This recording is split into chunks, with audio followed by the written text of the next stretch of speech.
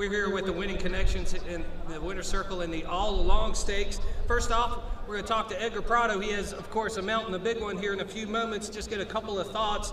Looked like you intentionally wanted to stay close to the pace in this race, a lot closer than you normally would with this filly.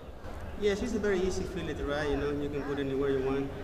Today she broke sharp. I was able to save ground, and the pace was getting a little slow, so I get on one notch early in the backside, get my position back again, and she kicked strong today. She's a very nice filly.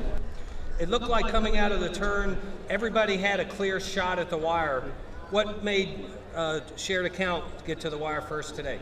Well, she's been training real well. You know, she ran a good race last time, and she loves this track. She ran real well last year too.